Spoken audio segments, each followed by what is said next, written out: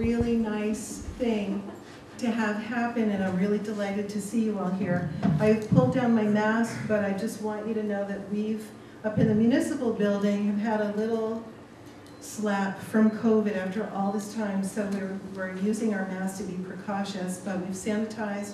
I'm not negative, I'm positive. And I'm not positive.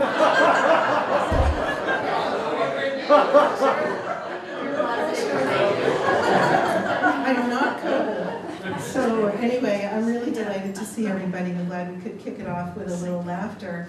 There is food over there, as you heard Rick announce from Hilmer's, and how lovely. I did a quick drive-by and it looks very nice, so I encourage everybody to take advantage of that. But I really want to celebrate and welcome everybody.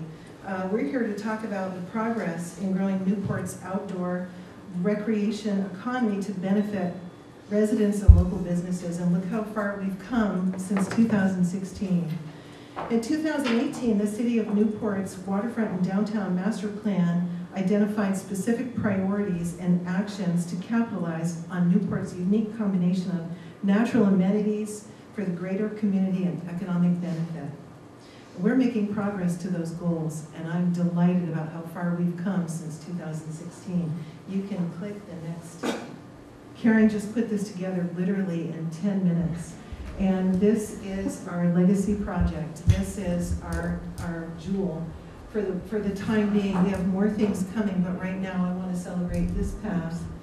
That was a really cool picture too, but this is the result of an incredible collaboration and over $1.5 million worth of investment in the Bluffside Connecting Trail, which connects Newport City. It starts right here on this recreational trail and goes to the Beebe Spur, creating a 7-mile path from downtown to the Canadian border.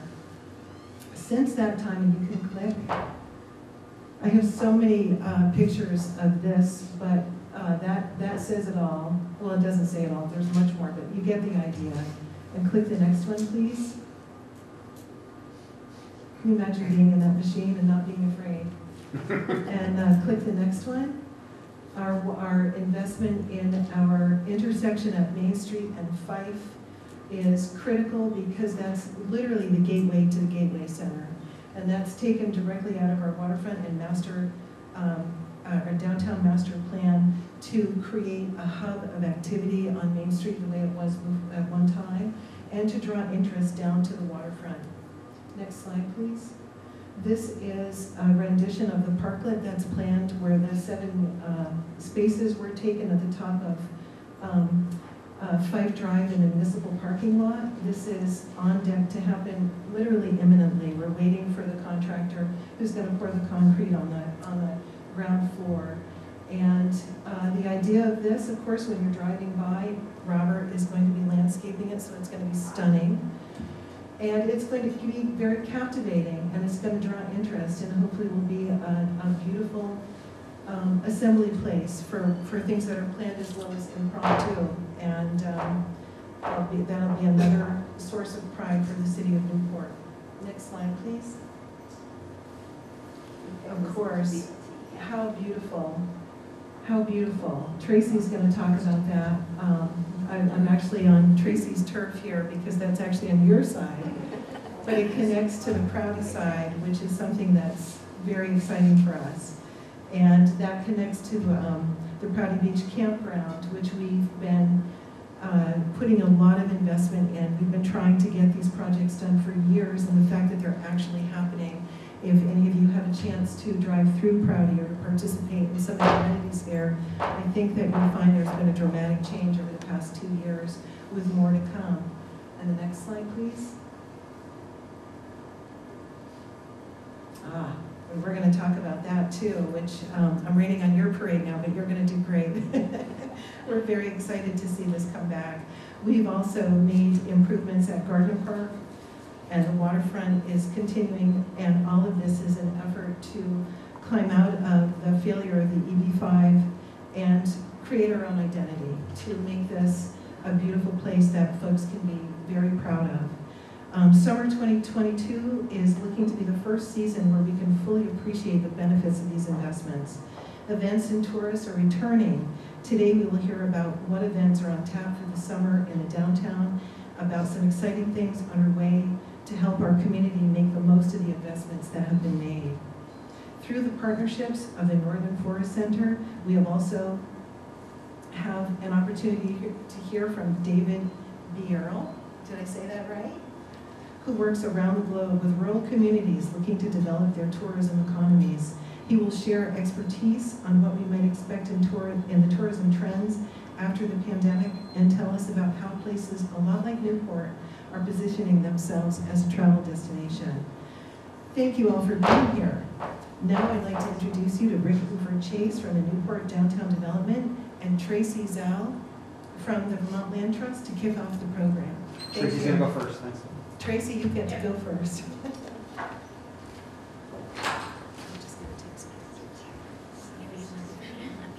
Okay. Thanks, Laura. Can you hear me? All right. Well, I am Tracy Zell from Vermont Land Trust, for those of you who I may not have met.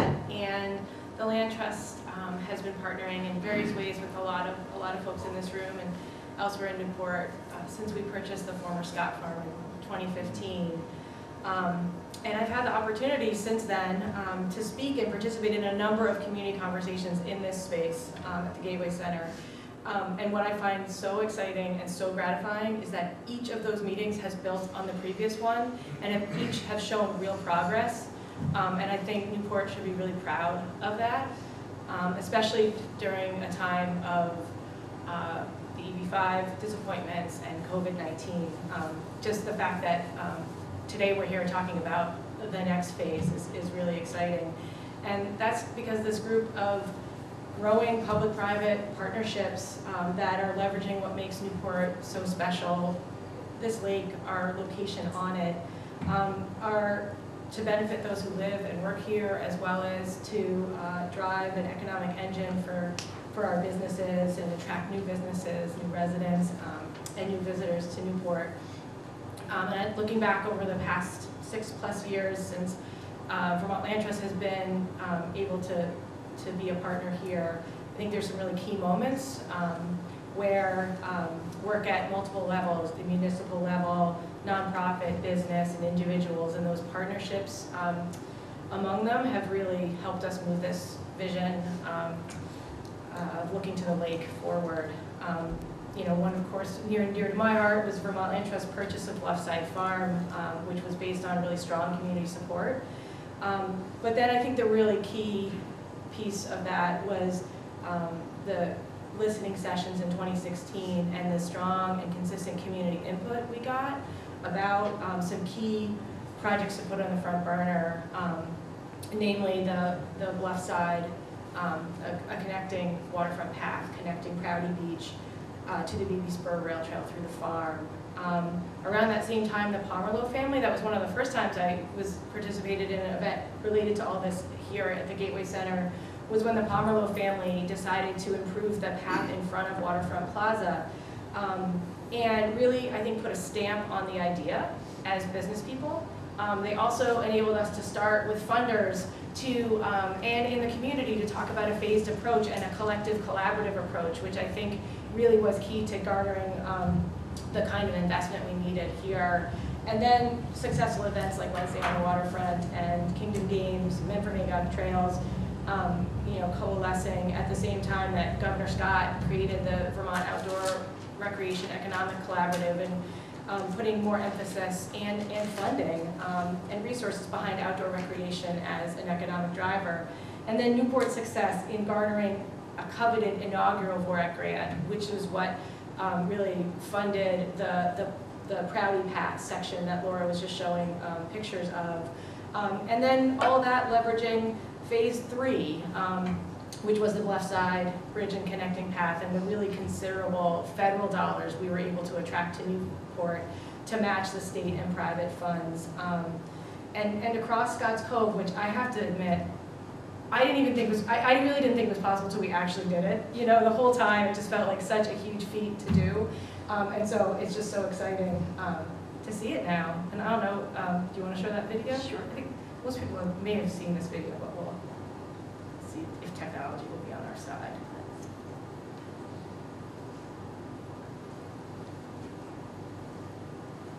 This is just the fast forward, right? Yeah, kind of fun. Let's see. It literally happened that fast. And then I think just lastly, like thinking of these moments, ironically the COVID pandemic, and as terrible and destructive and so hard on so many people as it has been, I think it also gave a bit of a proof of concept for us that the value of safe and accessible access to outdoor amenities and how treasured they really are, and how perfect that this community was investing in that at this time. And I've left out lots of other things, other investments, other creative partnerships, but I just wanted to kind of set the stage that, after now you've attracted all this capital, done some really key infrastructure improvements, have more underway, and we can start gathering for outdoor events this summer. How do we keep up the momentum? And that's really the point of this this gathering, and some of the things to talk about is, how do we, the vision is now turned to how do we ensure that these investments and efforts really live up to their potential and maximize impact for those who live and work here, as well as moving our economy forward. And so late this fall, early this winter, can't remember exactly when it was, I was so excited to hear from friends at the Northern Forest Center, a nonprofit that I've been fortunate to work with through my capacity at Vermont Land Trust in a number of different ways, all really positive. And one has been through the convenings the Northern Forest Center has done across the Northern Forest region, bringing together the rural communities of New York, Maine, Vermont, and New Hampshire together to learn from each other and be inspired about the ways that communities are capitalizing on their natural assets to maximum benefit. And some of the key lessons I've learned from those convenings and from the Northern Forest Center's resources, learning projects, have come to bear right here in Newport and in my work with Vermont Land Trust and in other parts of the state. So when they told me that they had a new initiative, my ears really perked up. And when I learned more about the Rural Tourism Academy and their goal of helping some individual communities here in Vermont, after successful work in Maine, to manage and shape the impact of tourism and their recreational economy, I really urge them to consider Newport.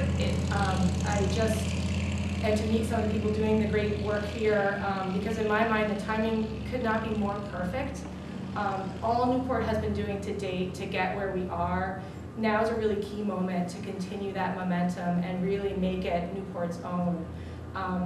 And so we had some great conversations this winter with a series of partners, and now excited to go out deeper into the community and talk about some next steps. And I'll hand it over to Rick to start talking about that.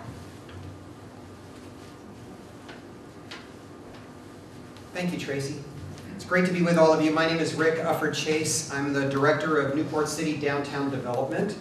And most of you in the room know, but I'll just say for those few of you who may not, Newport City Downtown Development is a nonprofit organization that partners with the city and the downtown businesses to try to drive economic activity into downtown in the designated area of Newport. I'm thrilled to be doing this work. I've been in this position for about 8 months now. And my family, I'm a relatively new arrival. My family's lived in Lowell for 7 generations, and I've been here 2 or 3 times a year as an outsider, a flatlander, all of my life. I don't think I've ever missed a Christmas with my cousins in Lowell. But I only moved up here about 1.5 years ago, and so glad to be a part of the life of this community with all of you.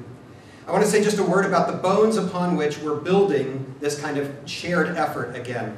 During the pandemic, it's pretty clear that everybody kind of went into hibernation and survival mode for the better part of a couple of years. And new businesses actually started during that time, which is kind of remarkable. So when I arrived, I couldn't believe it, like a whole length of the block there where the new urgent care center is going in, the UPS store was there before, is all this really cool group of folks, including Rebecca, these kind of young entrepreneurs who are bringing real energy to our town. And I'm so thrilled, I'm so excited about the city of Newport's chances for trying to build those up. So we started really simple in the winter. We said we were going to build together at the speed of trust.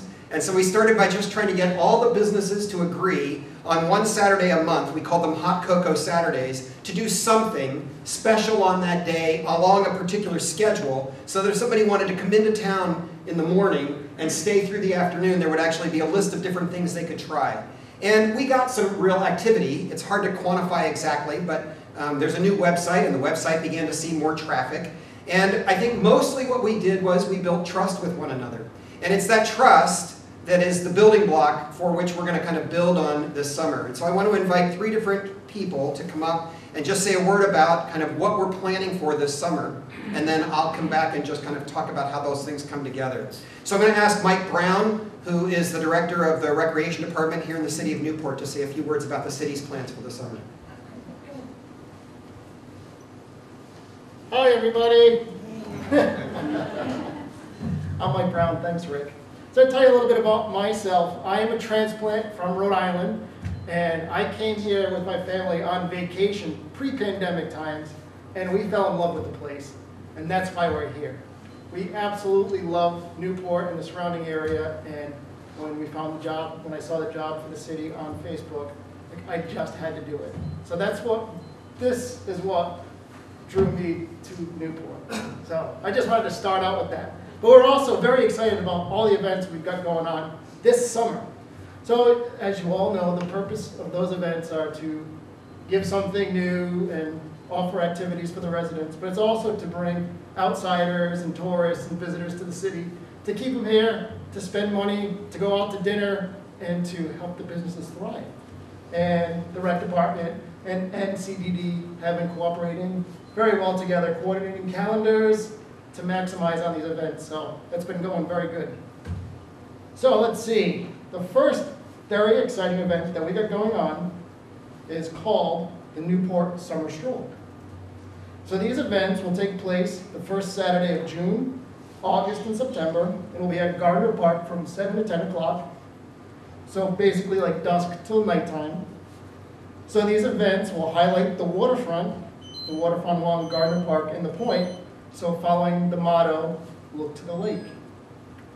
So visitors will be guided down the stroll by fire pits lighting the waterfront to the Point. And along the way, we're going to have art displays by Bread and Puppet. So we've partnered with them to do static art displays along the stroll. And at the end of the Point, we're going to have the wagon stage.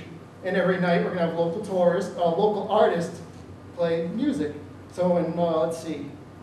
So in June, we've got Chickweed, which is like a local folk band. August, we have the Marcus Daniels Band. And September, we have How To, which is a bluegrass duo. So the next event we have is July 4th. We're calling that Paddlepalooza. It's also going to be at Gardner Park in the Point. So we're going to have the Food Truck Alley, and we're going to have Evansville Transit Authority doing a concert from 6 to 9. So the stage is going to be situated so that way people can paddle in. That's the Paddlepalooza part. So people can paddle in, enjoy the music, or people can bring blankets and chairs and picnic on the Point. And right after the concert, at 9 o'clock, we're going to clear the harbor, and we're going to have the best fireworks display that you guys have ever seen. So that's what we got going on. Yay! Yay! Thanks, Mike. So a couple of months ago, I called, I think I emailed Andrea Carbine, and I was prepared to beg and grovel if I had to get Wednesdays on the Waterfront to come back after it's been a 2-year hiatus, right? Yes. And Andrea wrote back immediately and said, oh no, Vera and I are actually already making plans and most of the bands are booked and we're ready to move. So I was thrilled, and I've been like the biggest nag, I think, ever since then, saying, when can I put the word out? I really want to put the word out. And so Andrea and Vera are here today, and I think Andrea's going to say a few words about Wednesdays on the Waterfront this year and what that's going to look like.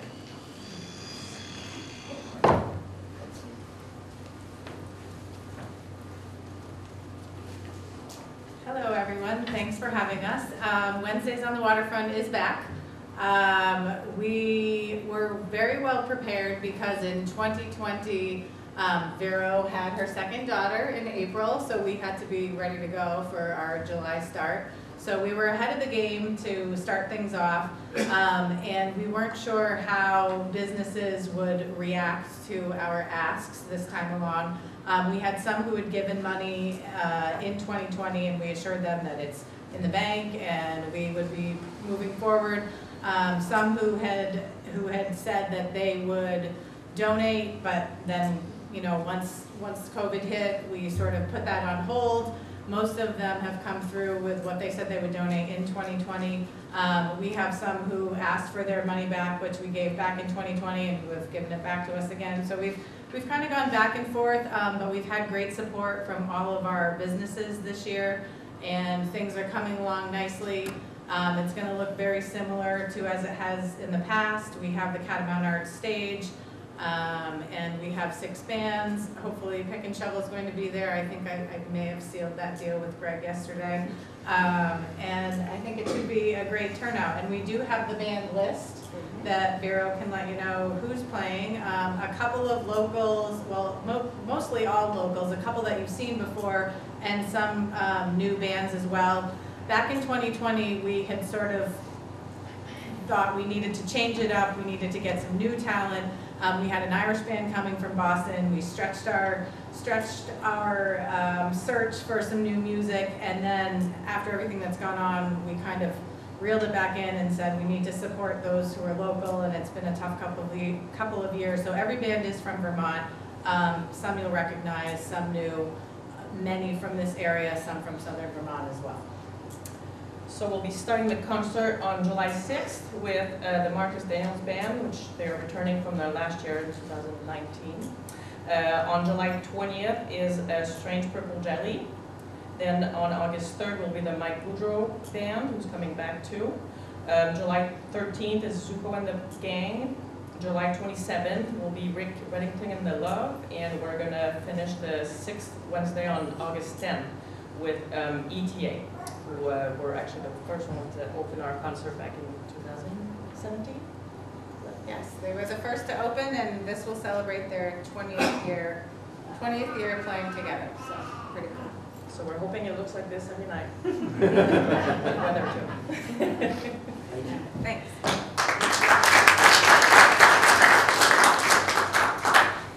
Some of you probably know the story way better than I do, but I learned as I got to know Andrea and Vero that this idea for Wednesdays on the Waterfront was literally born over a glass of wine in one of their homes one night when they said, hey, we've seen this done in other places, how come we can't do it here? And I just think it's the coolest thing that's happening. It's just, like, if it didn't exist, we'd have to invent it. And speaking of things that we would have to try and invent if it didn't exist, you know, the mantra that everyone agrees on, everyone I've talked with says, yes, we are building around a 4-season outdoor recreational economy. That's what Newport's future looks like. And so Phil White is here from Kingdom Games, and for my money, nobody's doing more to build that 4-season outdoor recreational economy than Phil White and Kingdom Games is doing. I am the proud survivor of the 18-mile version of the Fly to Pie last fall in the mud, which I did before, by the way, I knew about any of this work, and before I'd ever met Phil. And so I'm just thrilled that Phil is here to talk a little bit today about the work that they're doing, particularly around building open water competitive swimming as a thing here in the Northeast Kingdom and in Newport. Phil? Thanks.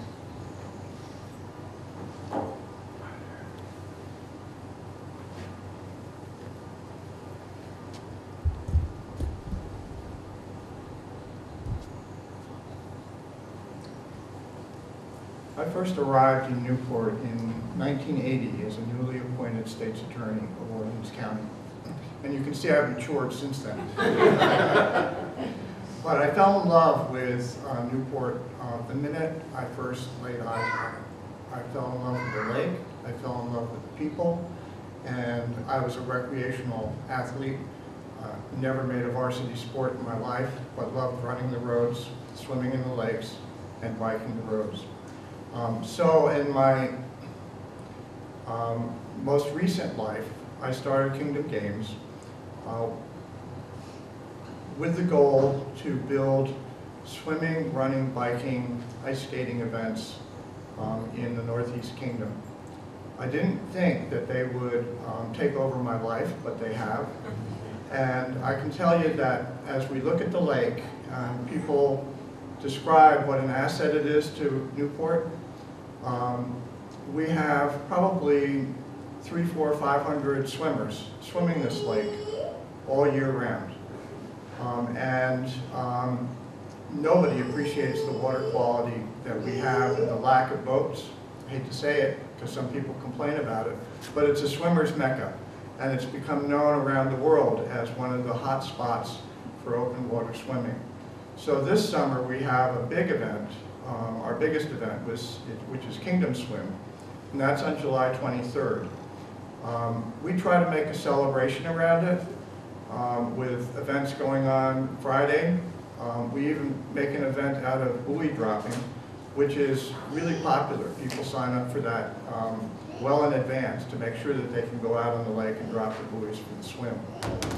It's generated a community of open water swimmers and kayakers, and we're always hungry for boats and kayakers. So any of you who wonder what you could possibly do to support an outdoor recreational community, sign up at kingdomgames.co to kayak or to boat for a swimmer or to swim. The other big event we have coming up in May 21st is the Dandelion Run. It's out of Derby, but we have a dandelion pasta dinner at the East Side the night before with Patty Casey and Colin McCaffrey playing. And it's a great way to kick off the dandelion season. It is a remarkable shoulder season. My goal ultimately is to build a dandelion festival around our world-famous dandelion fields in this area. The other big event, well, it's not so big an event, but we do have a July 4th Harry Coral Freedom Run. We donate those funds to the Vermont Mental Health Association for suicide prevention.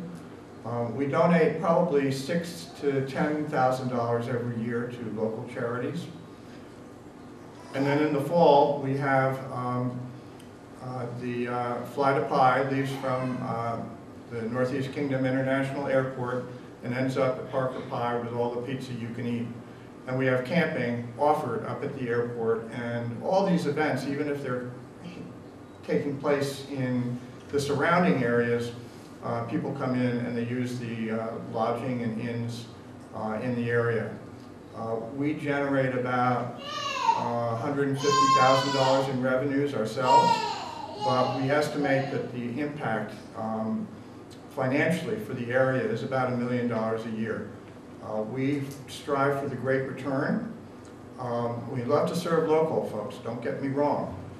We're accessible to all levels and all ages, but we go for the great return. And what we see is the first time people come into the area, they come in the night before and they leave the day after the event on their own. The next year they come back with family, and they come in for a few days and stay a little longer. And then they start forming little tribes. I call them scalawags, and they come back with, we have people driving from Ohio to swim in the winter swim and also to swim in the summer swim, and they're the Buckeye Blue Tips. And these women, they will drive to Newport for the fun of it.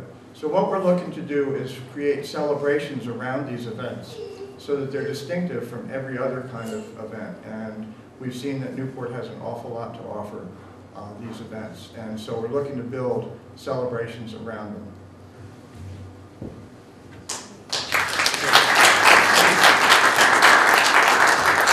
Thank you, Paul. So there you have it. Those are the events that are lined out for the coming summer. And if you add them all up, they add up to about 12 or 13 days of events that are taking place between the beginning of July. Actually, if you count the first summer stroll, it really starts the beginning of June and goes through Labor Day weekend.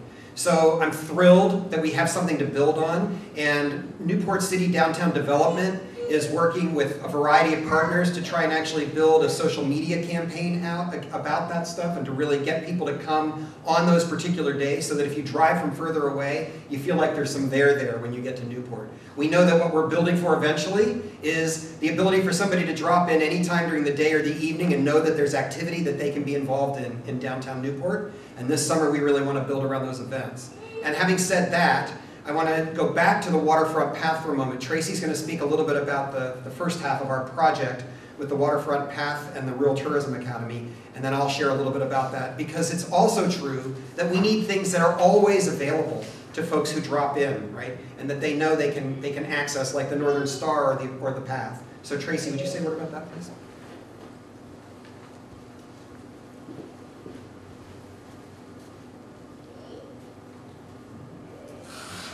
Thanks.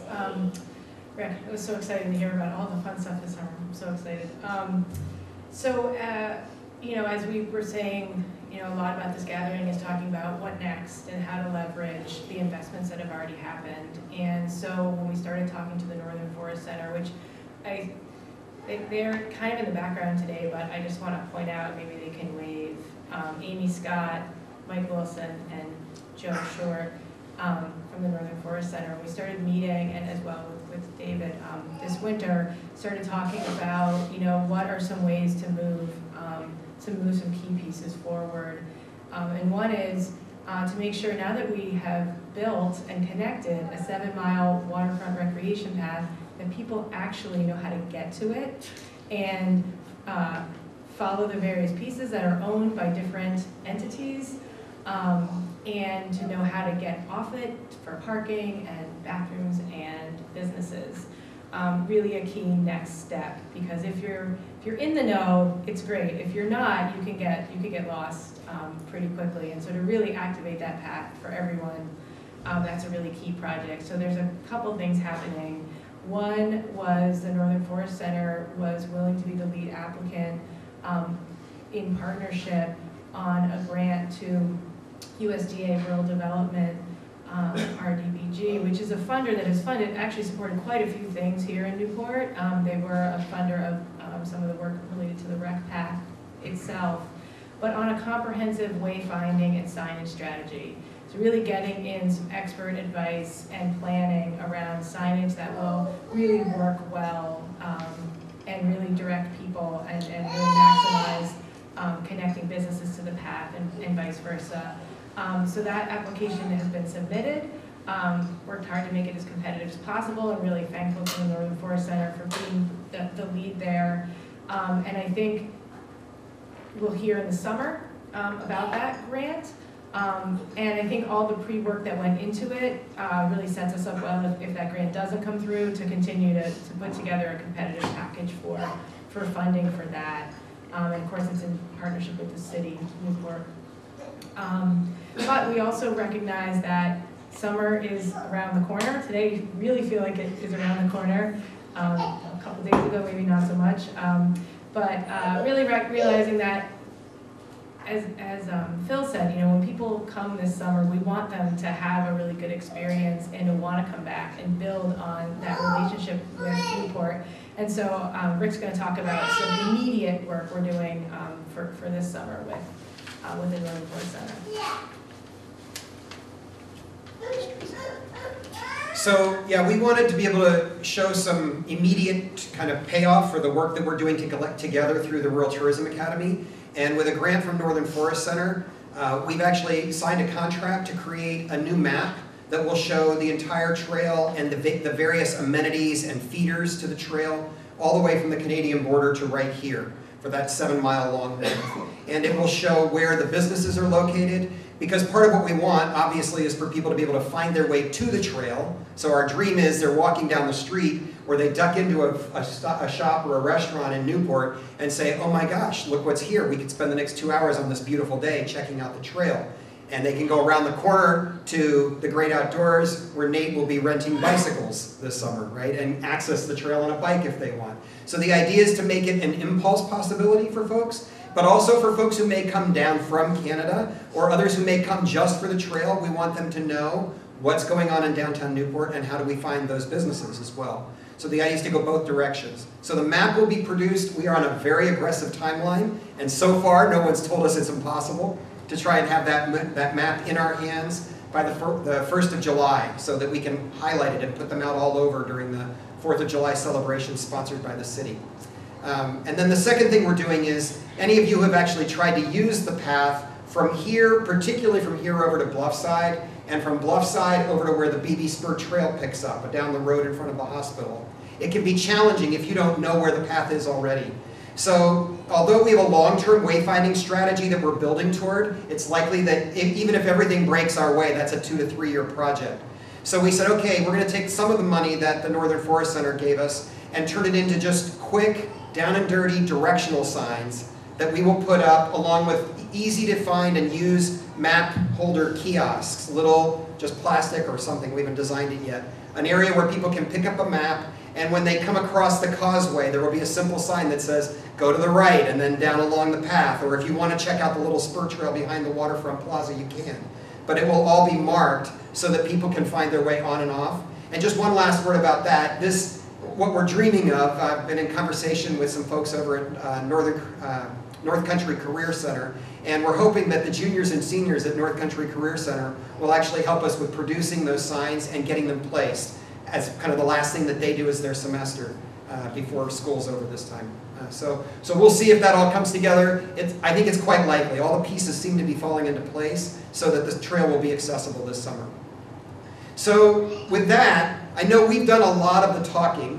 I'll just pause there for a moment and ask if anybody has any questions about what we've talked about so far, and then we'll take a break for a few minutes while David sets up to do his talk, which will be much more engaging around kind of what's the future of this kind of building an economy around tourism.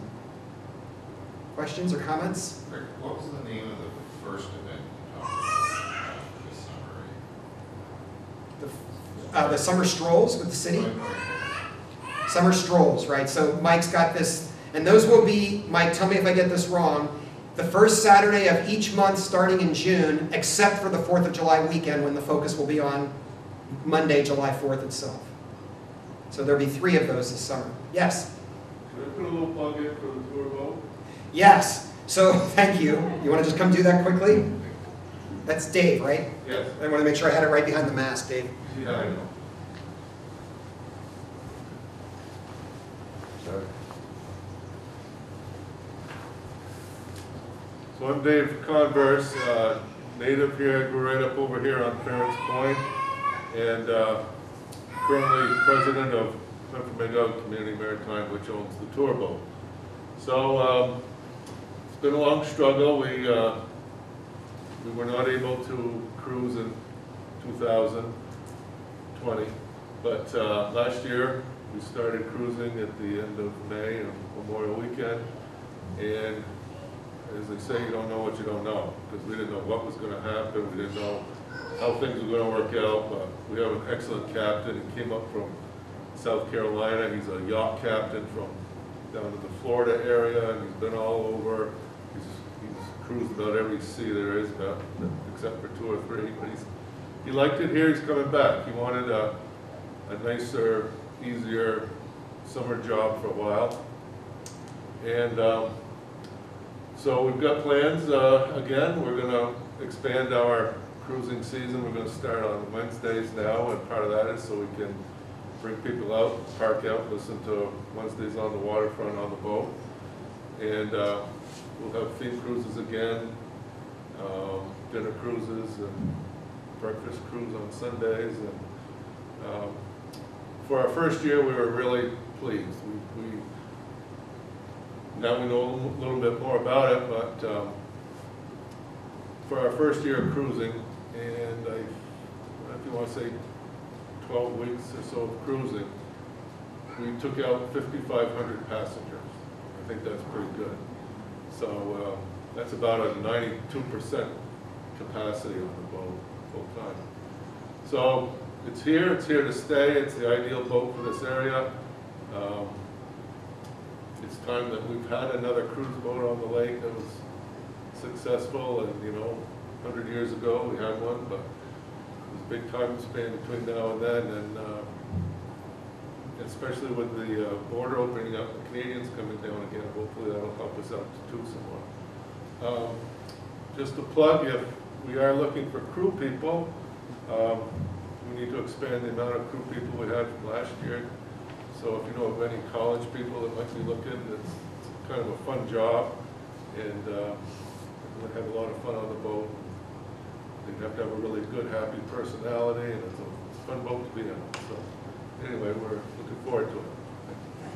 Yep. So before I took this job with NCDD, I just want the record to reflect, Dave, that I took family who visited me last summer 3 times on the Northern Star. And I just thought it was fabulous. Every time we did it, it was a great time. And there was a different meal from a different restaurant every time I did it, which was part of the fun, actually, for us. So it was really great. One last thing about all of this, one piece that ties it all together. If you have not lately taken a look at the website, discovernewportvt.com, you should do so.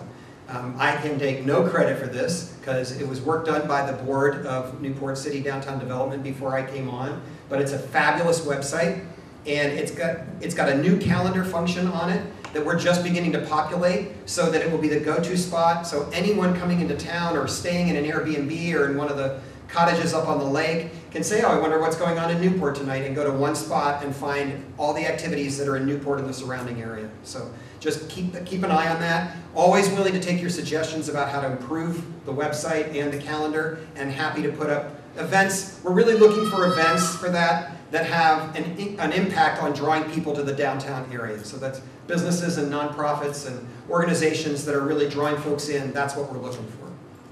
So having said all of that, let's take about a 5 or 7 minute break. Please eat some food that Travis and Luther brought for us. I don't know where they are, but Travis, thanks for the food. And help yourselves to food and lemonade.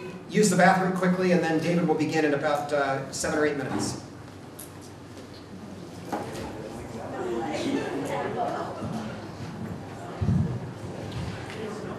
Okay, everybody. So let's regroup. All right. So my name is David Burrell, and I wanted to just talk a little about sustainable tourism. So I want to present some kind of data points, but then I want to have a conversation with you about the notion of sustainable tourism and why we might be talking about that today. So obviously some fascinating stuff going on here. I mean, the presentation of the trail and the projects for summer, all fantastic stuff. One of the things that we've been doing with the Northern Forest Centre and the Rural Tourism Academy is looking a little further down the track. So to really try and understand where we're going with tourism in these rural and regional destinations. Obviously, it's a key economic driver, but we also just want to kind of look a little further down the track. So part of what we're doing is what we call future thinking, and it's this kind of process of thinking a bit about evolution. So what might tourism look like? What might tourism's impact in our communities look like, you know, in the near future, medium term, and longer term? And the keys to future thinking really come down, in my book, to 2 things. So one is trajectory and one is velocity. So trajectory is what direction are we heading, and being thoughtful and intentional about that. And then is velocity, which is how fast do we want to or do we need to move. So trajectory and velocity. And I want to talk about those in the context of how tourism might play out. But of course, we're in this really interesting time, and I wish we could say we were at the end of the pandemic, but we're probably still in the pandemic. And that brings with it a lot of uncertainty. Obviously, it's been a massive disruption. But it's worth thinking about, as we kind of look to the future a little, what trends are being amplified and accelerated as a function of the pandemic. So think about tourism in particular, but also life in communities. What's being amplified and accelerated. What changes might be more elastic. So in other words, what things may have changed a little bit, but they're going to snap back when things return to normal. Or do they snap back, or do we see permanent changes? And where might there be potential tipping points? And I want to talk a little about this as we sort of think about future trajectory. But from some of the work we've done, here are some trends that are clearly being amplified and accelerated. And relevant to today, one is outdoor recreation and the importance of public spaces. There is no doubt at a macro level that the whole notion of how people use public spaces and how people are recreating has absolutely changed dramatically. And we're going to see how that might play out, you know, as the pandemic sort of unfolds. But this summer will be very interesting. Cities have been reinventing themselves. We're going to talk a little about this, but most people live in cities now. So one of the things that the pandemic has really triggered is a real rethink about cities and city life. Application of automation and robotics, workplace and workforce transformation, this whole notion of hybrid work, clearly a trend that being amplified, accelerated, and of course online commerce and retail, and so on. But I want to back up a little and I want to talk about some high-level things, right? And at first you're probably going to go, what the hell is this Australian guy talking to me about this for, right?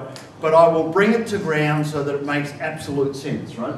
But I want to first of all talk about demographics, population, and mass urbanisation. And I'm going to start really big picture. So this is a data line here from 1950 to 2050. And that curve there is the population of people on the planet. And I picked this 100-year period because it is absolutely a profoundly transformational period for human beings. So looking around the room, some of us were born down that end towards 1950s, right? Hopefully we all make it to the 2050. But we're obviously moving through this global population change. Interestingly, we have just passed a point where there are now more people on the planet who live in urban environments than live in rural environments. So hands up for people in this room if you were born in a rural environment, so a small town or a country area or a rural area. Okay, how many people were born in a big urban environment? Okay, so about half and half, right? So that's where we're kind of at, but we've passed this point, and the green line at the top is the urban environment, and that's going to accelerate. So the number of people who on the planet who live in cities is starting to accelerate. What does this look like at a macro scale, and then what does it mean locally is what I want to talk about. So this is a schematic of the world. So North America on the left here, Europe here, Asia and so on here. The size of the bubbles represents the population of people living in cities of over 100,000 people. Okay, and this is 1950 data. Okay, so 1950, at that point, the United States had 101 million people living in cities, about 64% urbanised, right? So probably something a bit like this room, about half and half, you know, people live in the cities, people live in rural areas. And remember, this is urban centres of over 100,000 people. That's 1950, and you can see the world, right? That's 2020. So there's this absolute explosion of the size of urban populations, the number of people living in cities. So if I toggle back, 1950, and that's a very familiar world to us, and a lot of your infrastructure in a community like this hasn't changed a huge amount since then, but this is what the world looks like. And then if you go forward to 2050, it just blows up even more.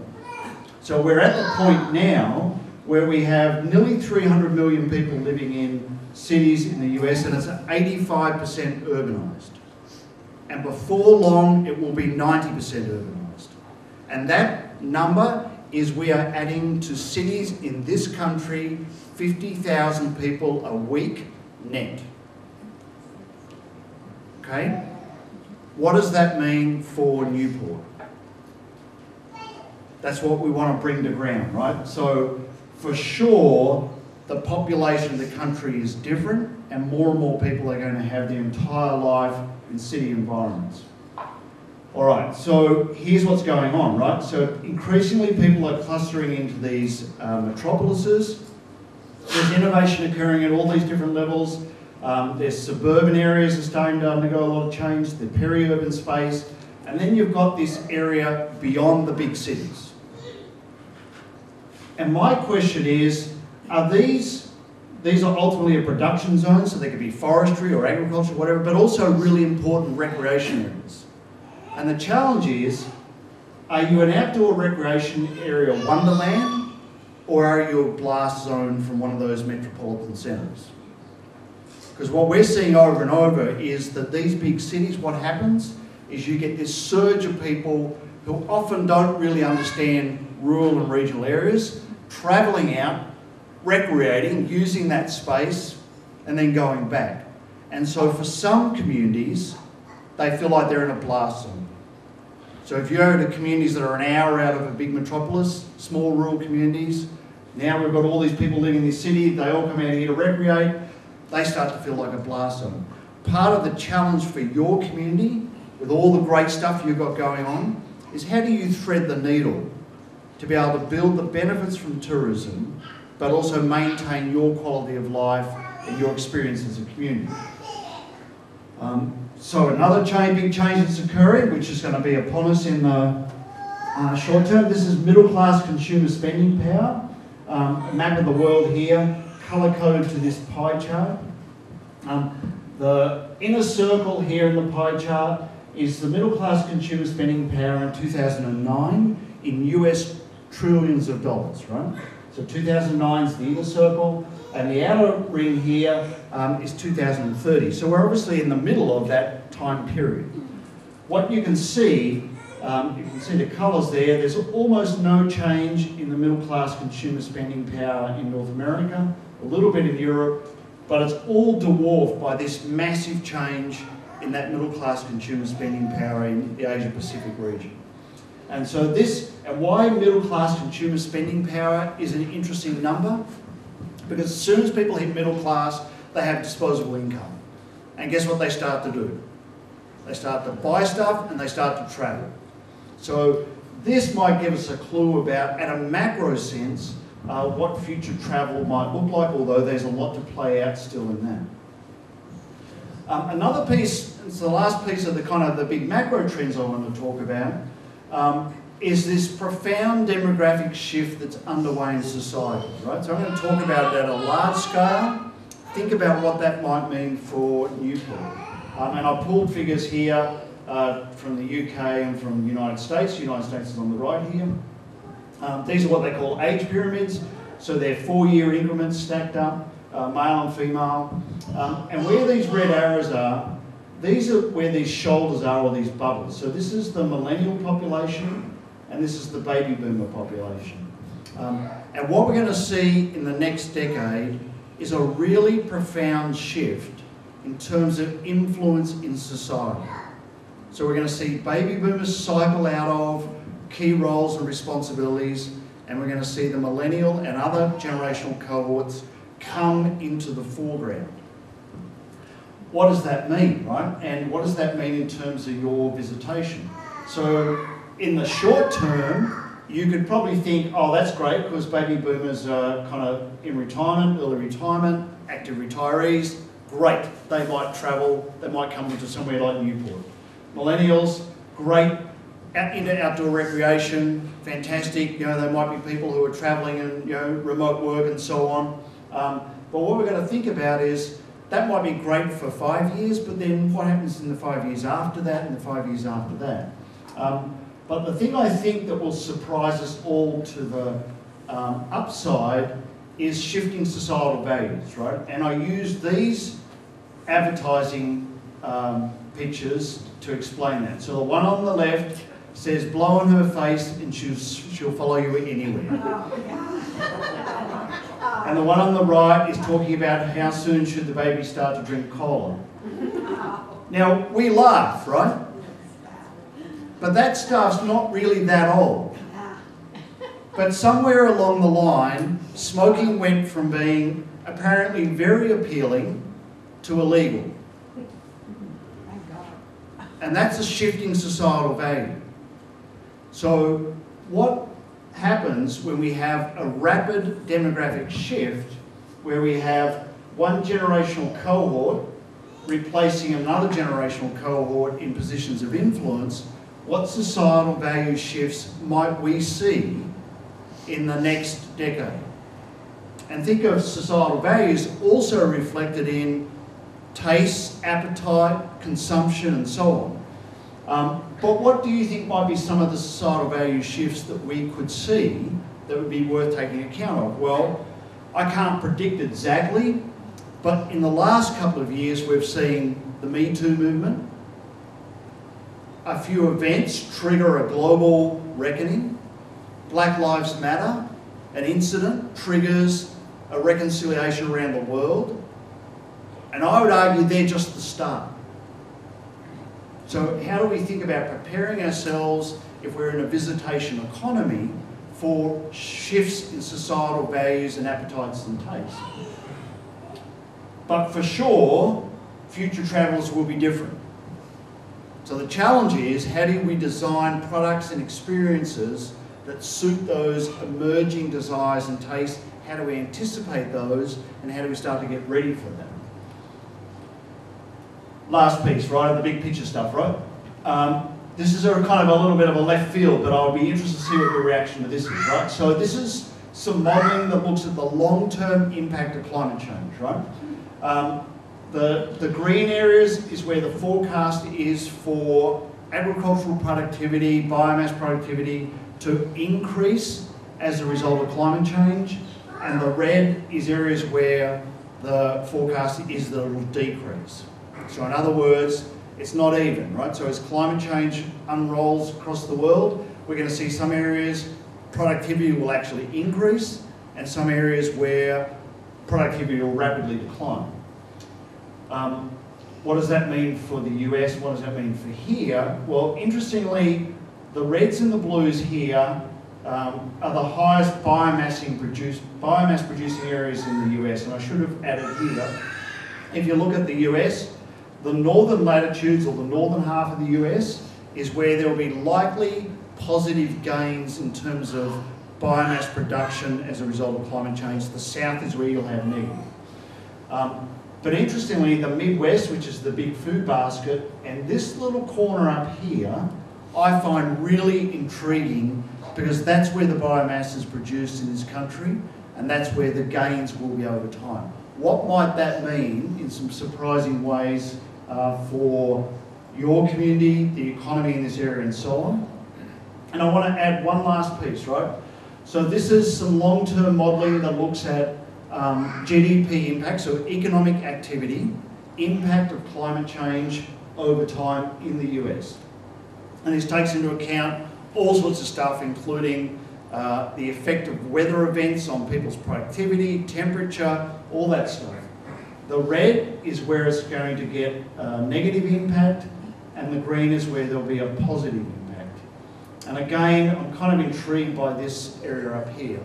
And I wonder if we're not on the start of a couple of things.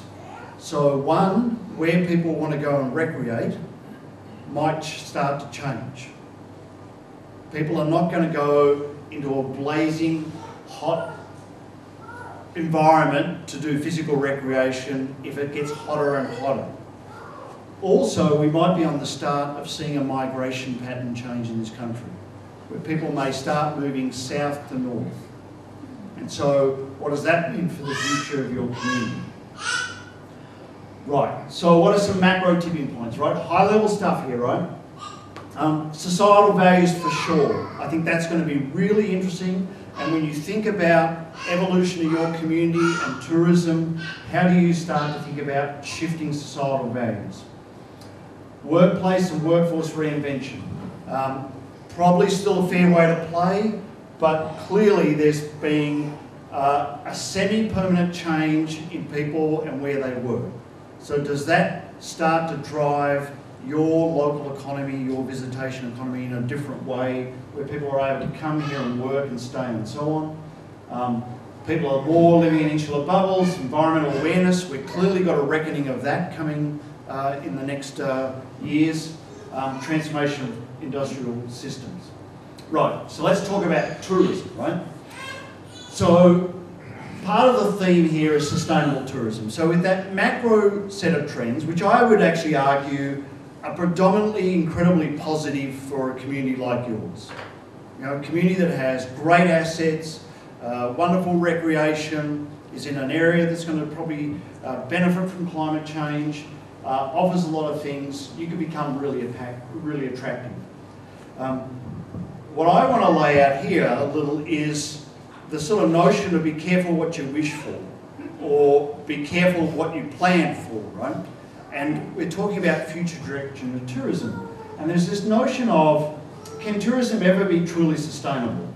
And right now, if you're following it, there's a massive rethink going on in tourism and destinations around the world. So a lot of destinations who are very dependent on tourism as part of their economic driver are really wondering, wow, that was kind of nice not having people all over us for 2 years.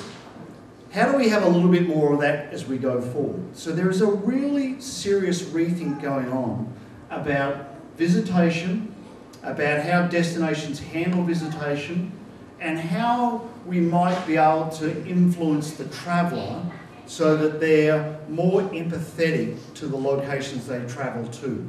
So you've got to remember, we've increasingly got people coming from cities who may not have a connection to an area like this, but they're going to come and use this area. So how do we sort of get that, thread that needle going forward? And I want to now talk a bit about sustainable tourism as an approach, right? And one of the things that I hear over and over, right, and we've heard this in the communities we're working with here, whether it's in Maine or the Kingdom Corridor, the Kingdom Corridor up through Burke and so on, or in Gorham, people are talking about how do we get the balance right. And so if in a real layman's language I could talk about what does sustainable tourism mean and how do you think about this going forward, is how do you get the balance right between the positive benefits of visitation and the tourism economy and the impacts on your community? How do you get that balance right in a way that suits you, in a world that's changing? And in this sort of diagram here, we're talking about the balance between industry values. So in other words, an industry that's often perceived to be extremely to very important, it creates economic activity, creates jobs, tourism product that's built on local values and traditional environments, high quality natural resources, that benefit, how do we balance that with the community impacts of potential environmental concerns? So where landowners and residents start to get concerned about too much in the wrong place, the wrong time, whatever. People and communities are struggling to cope with the rate of influx. You may not have got to the point of this yet, but if I take you to some communities that are within an hour of Metropolis, they'll talk about the rate of influx. You know, when you have large urban populations and they're travelling out to recreate, can create some tension points. And ultimately, the worst case scenario is you get a disruption to people's quality of life and their sense of contentment. So part of thinking about tourism and the evolution, and part of what we're doing in these rural tourism academies, is trying to help communities figure out what does that balance look like for you. And it's going to be different for every community, but going to have those sort of tough conversations. The framework that we're using, and this is sort of a working definition, is got sort of 5 points to this notion of sustainable tourism. And it's this idea of if we can evolve tourism in the ideal way that we thought was truly sustainable for us, what would it look like? So one is where we integrate tourism with local communities in a respectful and functional way. So in other words, you don't end up being a prop in a sideshow, but your tourism economy relates to you and treats you in a very respectful and functional manner. It provides visitors with authentic experiences that are grounded in local realities. So in other words, they come, they get a real taste of it, but they also have an understanding of what is and is not possible in a location, say like Newport. You're not going to get everything here, right? You're not going to get blazing high-speed Wi-Fi and phone coverage everywhere. That's just the reality, but people understand that. It creates lasting financial and social benefits for local residents. So in other words, a sustainable tourism model distributes benefit deeply into the community, fosters strong public policies with organisational support and funding. So we've heard examples of that today, where you've got organisational support, policies, investments in trails and so on, and contributes to the health and vibrancy of the natural environment. And I want to probe a little bit today with you these definitions, but I have a couple of questions, right? So we want to do a quick poll here, right, and then have a discussion about it, right? So if you were to think about tourism and its relationship to the future of Newport, how important do you think tourism is to the future of Newport and the area, right? So the scale is 1, not at all important, through to extremely important. I'm going to do a show of hands here, right? So we're going to do a quick and dirty rapid poll, right? So if you think about tourism, how important it is to the future of Newport, hands up if you're saying not at all important, not so important, somewhat important, very important, extremely important. Okay, so most people are very important, some people are extremely important, right? So we established that this is a really key economic driver, right? So let's play a little around some ideas about how it could evolve and get some reaction to that, right? So one of the things that we've been sort of working with the other communities, so like I said, Burke and St Johnsbury's and all the way through into Maine, Gorham and so on, is thinking about this focus around visitation and management. So there's this notion of, you can have a tourism growth focus, and that's where you're just solely focused on increase the numbers.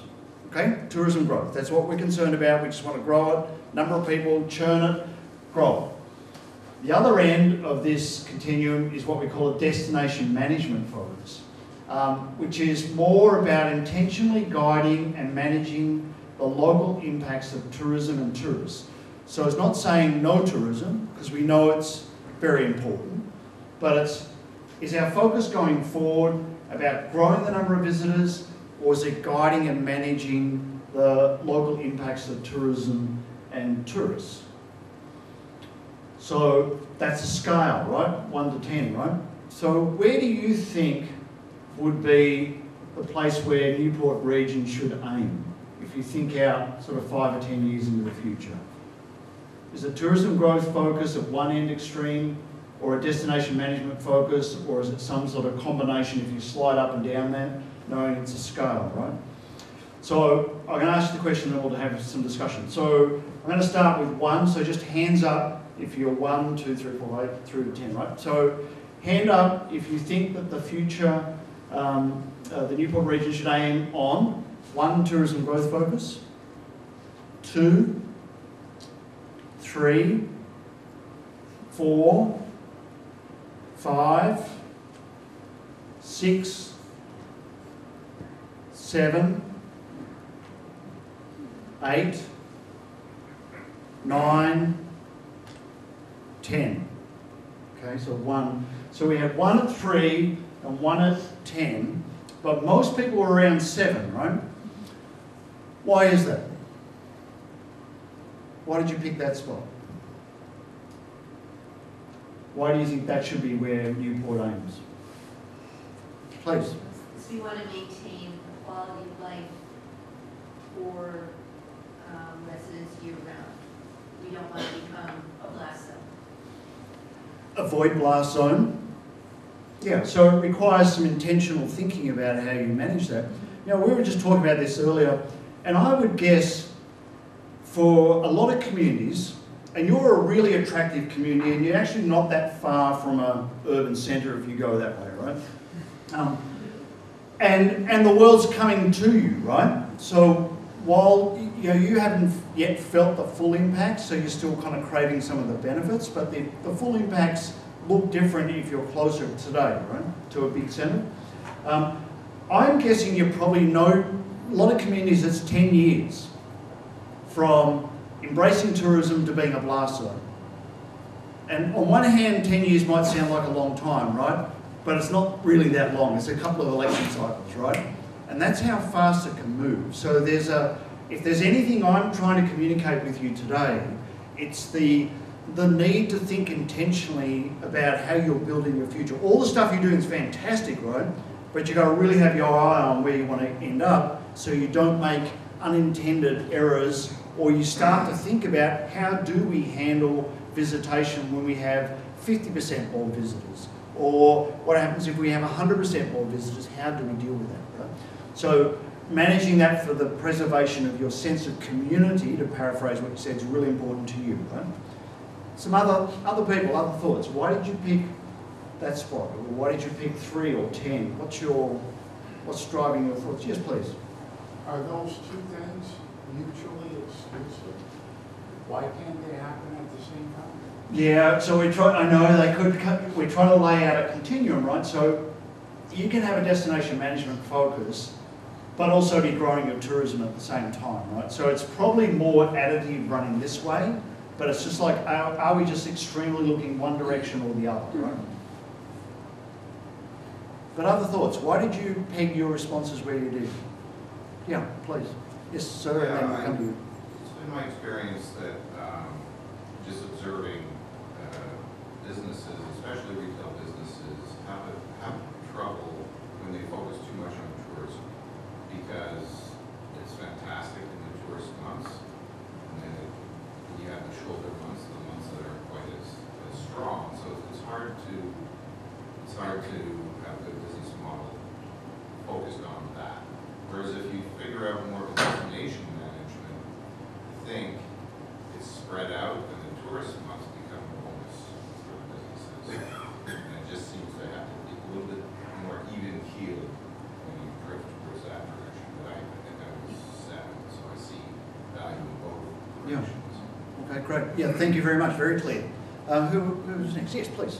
Balance, because if you pick a balanced place, you have the opportunity of engaging community. If you don't engage community, then you don't have very much. You don't have a heartbeat anymore, and you need the heartbeat. Yeah, and actually, you're so right about if you don't engage the community, you can kind of sort of lose that heartbeat. Right. But actually, you can go even further. And when I talk about communities that are a blast zone, I'm now talking about communities that are saying, no more tourists. Like communities that go, okay, this was great, but now we want to stop, go away, right?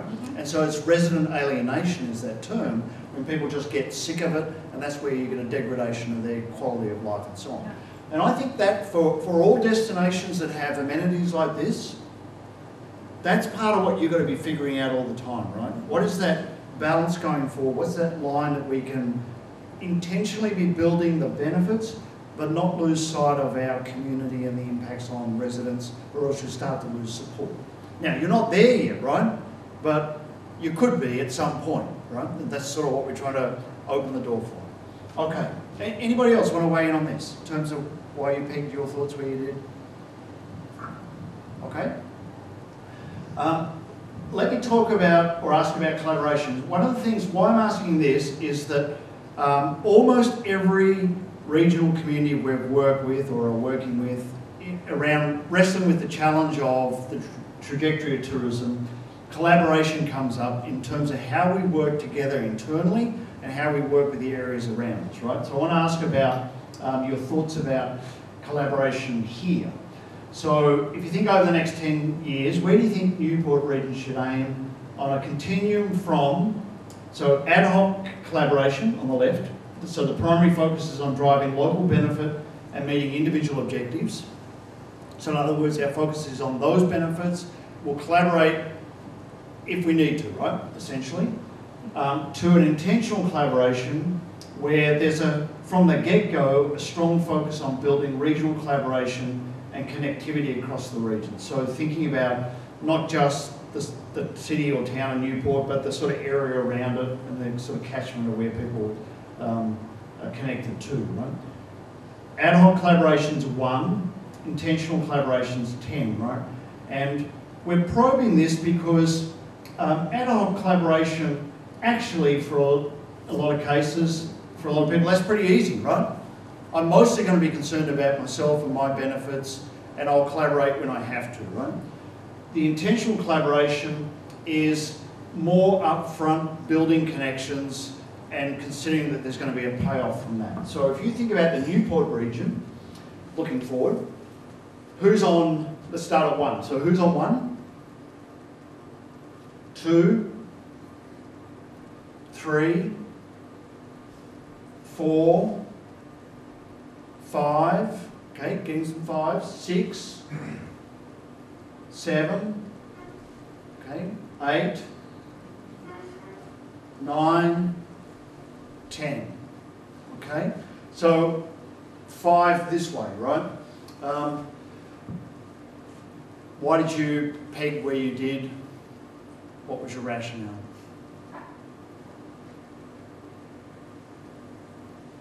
Please. Well, collaborative sounds great if you have people who want to collaborate, want to share, want to hear the other people and listen and act together. The downside of collaboration is if someone sort of takes over control in some way, and then it doesn't feel as good, and that can happen in group settings.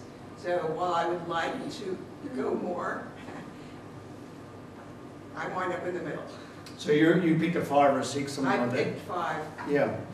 Yeah, and it's a really interesting point. I think that's part of what we're probing here, or I'm probing, is the notion of the difference between it sounds good versus what am I giving up and at what point are we at, right? So why would I collaborate is sort of the underlying piece of this, right? So nicely explained. Somebody else, or other people, where did you put your response and why in terms of from ad hoc to intentional collaboration? Please. I chose 10 because since I'm on the planning commission, we have to think of the welfare of all of Newport, not just one segment of it, which means that that underscores our mission of planning, is how are things going to impact the whole community? Are things going to be equaled out? Are some people going to be negatively affected and others more positively? How do we preserve our natural attractions? And sometimes this may mean that some people feel like they can't make the usage that they want to, where others may feel like, well, you know, we share during the summer, the rest of the time the lake is ours or whatever. So it's more like an overview of the whole community and how it's impacted, and not just the businesses, not just people that are in the service industries and things like that. Yeah, and it's really interesting because that balance and that trade-off you talked about will get harder the more that change occurs. You know, the fastest change comes at you, the more challenging you have. Managing that trade-off becomes more nuanced or more complex. Thank you. Somebody else, where did you peg your thoughts on collaboration? Where should Newport region aim and why?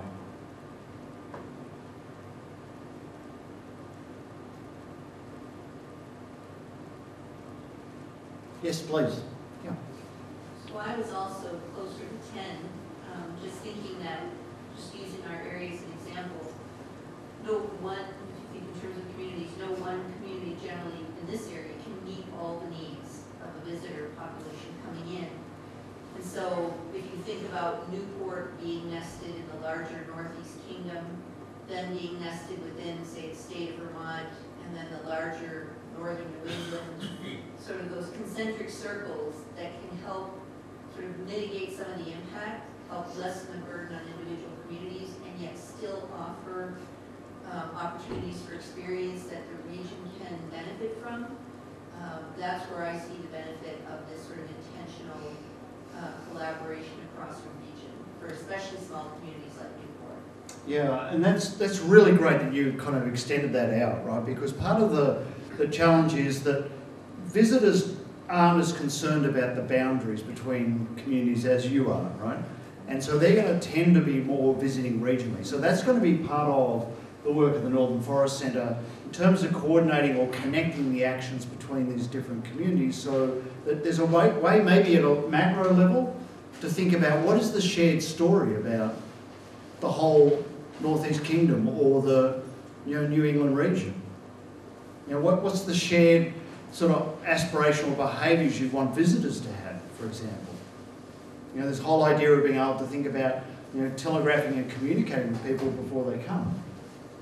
All right, good. Thank you for that. Right, so I want to just go back to one thing, right? So So we talked about this sort of sustainable tourism. I talked about those two big kind of macro themes. I want to just talk a bit about practically how communities are putting this on the ground, right? And then I have just another couple of questions. So we've been doing some work in Gorham, New Hampshire. I think it has a lot of similarities to here in terms of, it's a smaller community. It's got some, connection to other big things that are going on. We've been through some planning work with them. And I pulled this one out because it's relevant and close, but also the key pillars, if you call them that, the sort of big framework for action, really I think is the kind of best practice. So what they worked through was they said, okay, we want to build a sustainable tourism approach, and we want to get that balance just right. They first of all figured out what that would look to them. One of their big things is to collaborate, to figure out how to collaborate inside their community. Particularly that was picking up some of the potential divisions between motorised and non-motorised recreation, right? So they saw some potential challenges there, but they wanted to keep working together. Educate visitors. So in other words, in a sustainable tourism model, there is this opportunity to think about how do we educate people before they get here? So how do we prepare them for how to behave, what we're about, how to come and join us, how to be part of the solution before they even get here. Diversify and deepen experiences. So this idea of being able to get people more steeped in the local context, the culture, the history, the experiences here. This one I found fascinating, right? And this, I want to just talk a little about this one in a second, but the last one here was connect to the regional network, so to just what we were talking about. But if I come back to this create management systems, so I've been working in a lot of destinations across the US, regional and rural destinations for decades around how to manage tourism, right? Until about, and I keep saying it's 3 years ago, and it was really just before the pandemic, but it certainly got stronger from then, right? But up until that point, people were sort of saying, yeah, we can't tell people what to do, right? We can't really put in place management controls because it's kind of not American, right? It's like people want to do what they want to do when they want to do it, so on. But you can see destinations have management systems in places like Europe and elsewhere. People have been doing it for a long time. What is really interesting in the last 3 years, that story has changed. More and more people are now saying, not only do we want to, but we need to have management systems in place. We actually need to be able to put in place ways to be able to separate potential conflicts and be able to spread impact, but actually do it in a way where we're telling people where to go, where not to go, and we're really doing it very intentionally. So that's something that I think as you think about tourism going forward, that notion of management systems could become really important. Right? And I think it's actually like an essential part of the narrative going forward. All right, my last question to you, right? So sustainable tourism working definition, we went through those things, right? All sounds great, right? Integrate tourism with local communities in a respectful and functional way. Who would not want that? Provide authentic experiences, create lasting financial and social benefits, strong public policies that support the industry, contribute to the health and vibrancy of the natural environment. We probably all want those, right? Question is, how well do you think you're currently doing on those different dimensions? Just probing that, right? Just to kind of get a sense of where we think we're at in terms of if they're important building blocks, how well are we performing? Who'd like to have a crack at that? No right or wrong answers. This is an exploration, right? To see where we think we might sit in that set of dimensions. What do you think we're doing well at? What do you think we're not doing so well at yet?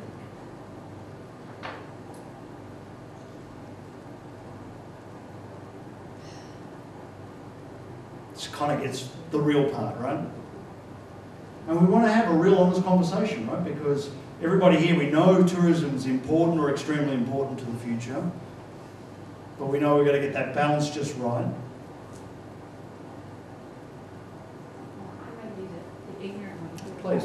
But I think educating the tourists of what's going on and what's available to do.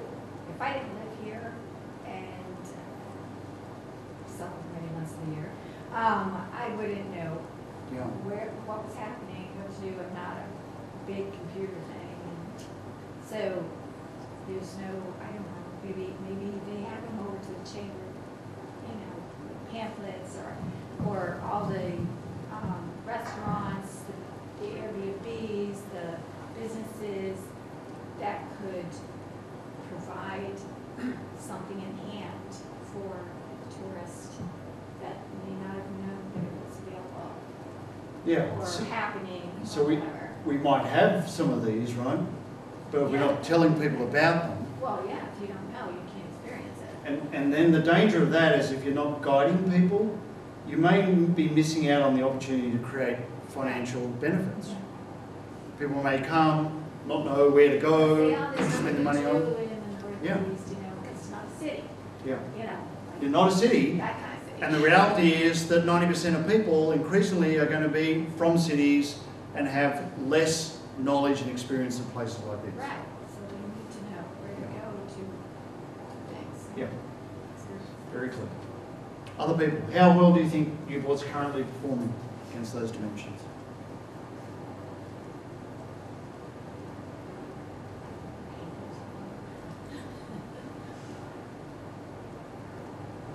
Let's do this, right?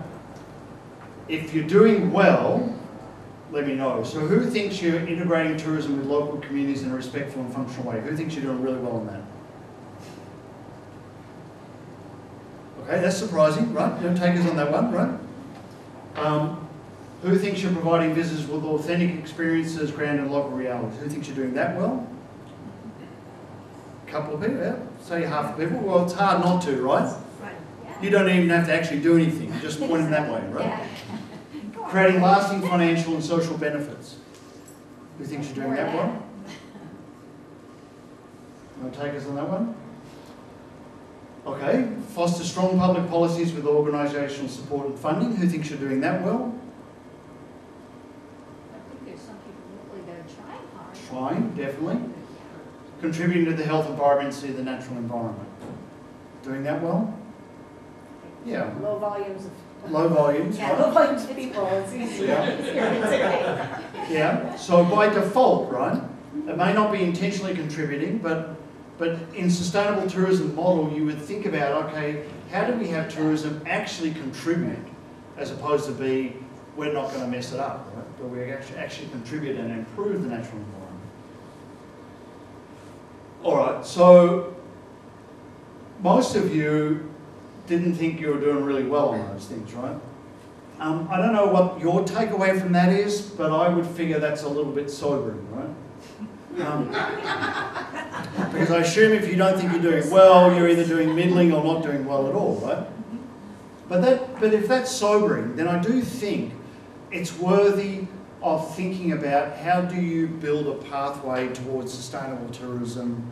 If you think those things are important, but you're not currently doing well, because it's really easy and really important, by the way, to build a lot of the products, which you're doing a great job of. Part of what this is about is thinking about how you're collaborating, what focus you're putting on things, how you're thinking about and evolving your tourism economy and connecting that to your community. That's the part that you can sometimes forget in getting really busy by building the products and taking care of visitors, all those things. So those two things, I would argue or suggest, are most powerful when they coexist. When you're building those experiences, building the products, but you're also taking account of what does this mean for our community, how's that going to shape our community, how do we spread the benefit of it, and so on, right? How do we make it that people feel that it's respectful and integrated and so on?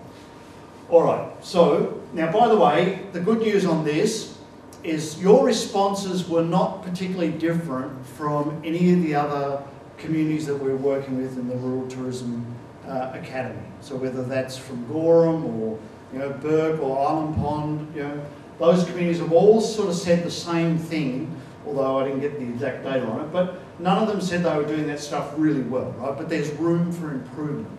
And I would suggest and encourage you to think about getting on the game of that sooner rather than later. And the reason being is the world's coming at us hard and fast, right? We'll find out what that looks like in a month or two, right, in terms of this summer. But those macro trends are also going to be relentless. Okay, and they're going to keep changing and shaping your community. But the opportunity is to get ahead of the curve and think about it and shape it the way you want it to go, right? So I want to finish that there. Tracy, am I going to hand it back to you, or do you? Okay. See if there are any questions, comments, and then I'll wrap up. Questions, then Rick will wrap up and we'll eat the rest of the food. Questions or thoughts, right? Okay, just intended to lay out some trends, ask some questions, provoke some thinking about the direction of tourism, and hopefully you can bake that into your activities going forward. So Rick, can I hand it back to you?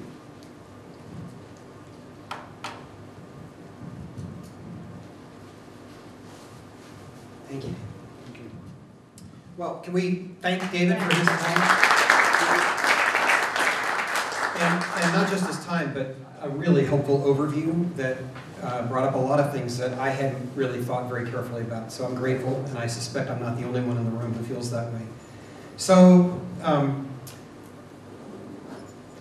just want to say what comes to mind in the moment is when I first started in this position back in September, Laura Dolgan handed me the downtown, let's see if I get the name right, Downtown and Waterfront Municipal Plan, Master Plan? I've got it close, right? And said, this is my Bible, and you should be looking at it all the time. And I've gone back to it on a regular basis. If you haven't seen it, it's quite a remarkable document. And it lays out a real vision that folks who are really being thoughtful and intentional about the future of the city of Newport are grounded in. And it makes me think, as you shared this afternoon, that some of you in the room can probably tell me that this has already been thought of. But I just need to say, I would really love a similar kind of plan that says, 10 years from now, this is where we want to be. What are the pieces that have to be put in place intentionally over that 10-year period? So for me, it opened me up, and I will be going home thinking about that. And I want to thank you for that. I think I'll just finish with a round of thank yous. I'll say, first of all, we had talked about maybe doing a Q&A for the last 10 minutes, or help us brainstorm about the future of downtown Newport and the businesses. I don't want to do that. Y'all have been really great about hanging in here for a long meeting this afternoon. I will say that you can find me through the Discover Newport VT website, discovernewportvt.com, and I am always open to constructive criticism and ideas, and I will do my best to be responsive, and every idea is a worthwhile idea, though not every idea may come to be, or at least not come to be very quickly. So given that set of ground rules, if anyone has input that you would like to offer to Newport City Downtown Development, please offer it. And if you would like to get into the mix of this conversation with Newport Rural Tourism Academy, it is an ongoing effort, and we welcome your energy. And just let Tracy or myself or Laura or a number of us who are in the room, many of the folks from the Northern Forest Center, let us know if you'd like to be involved. And we're grateful for the energy that you put in this afternoon. And I do want to say one more time what Tracy said earlier, which is that this initiative, this kind of bringing us all together in yet another iteration of folks who are caring about the future of this community, would not have happened without the Northern Forest Center and their initiative around the Rural Tourism Academy. So we're really grateful to all of you who've made that happen. And anything else we need to add? Tracy? Laura, anything else you want to add? Okay, then the last thing I'm going to add is please do not leave me with 6 trays of food to take home tonight. Take your plate and pile it with anything you think you might feed to your family so that no food goes to waste and I don't have to fit it all into the little tiny car that I had to borrow to get here this afternoon. Okay? And have a wonderful afternoon and evening, and we'll be back in touch about next steps. Thanks so much.